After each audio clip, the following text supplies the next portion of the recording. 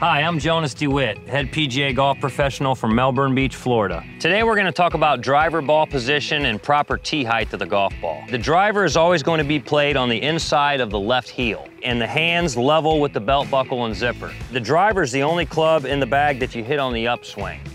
And tee height, a lot of people who tee the golf ball up too low will not compress the ball fully on the face of the golf club. So it's very important to have the very top edge of the driver splitting the ball in two, so when you're hitting up on the golf ball, you're gonna hit the entire golf ball on the sweet spot and compress the whole ball.